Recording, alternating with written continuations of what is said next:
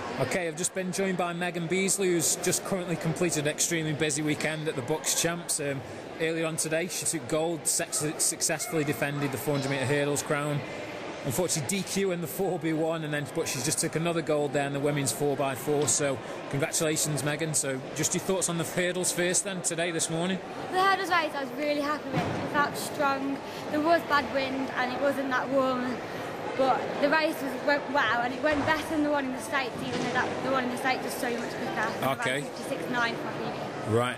How much does the wind sort of play a part in, obviously, because like I say, Bedford, unfortunately, notoriously quite windy. I know hurdles do have slight difficulty with stride pattern.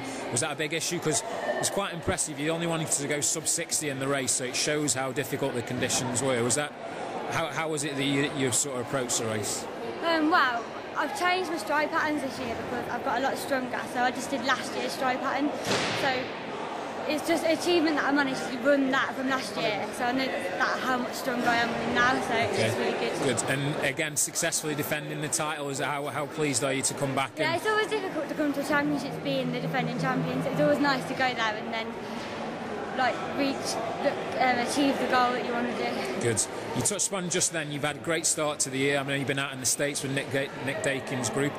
52, what was it for the 4 flat? 52.91 for the 4 flat. For the flat, and then you've gone sub 57 in the 4 hurdles as well. Yeah. So great start to the year, bodes very well. What's Meghan going to be targeting this summer then? What are we looking? What's the main focus? My main goal at the minute, I think, is the Commonwealth Games, but I think I'm running quicker. I just want to keep getting quicker because there isn't an under 23 championships this year. Sure. To go to, so I've got that next year. So this year I just want to get strong, get fast, and then next year then build upon that, and then there's a lot more competition. Cool. Okay, so what's next up for you then? Just last thing. I've got in 3 weeks to look for international, and I'm going abroad for a few races.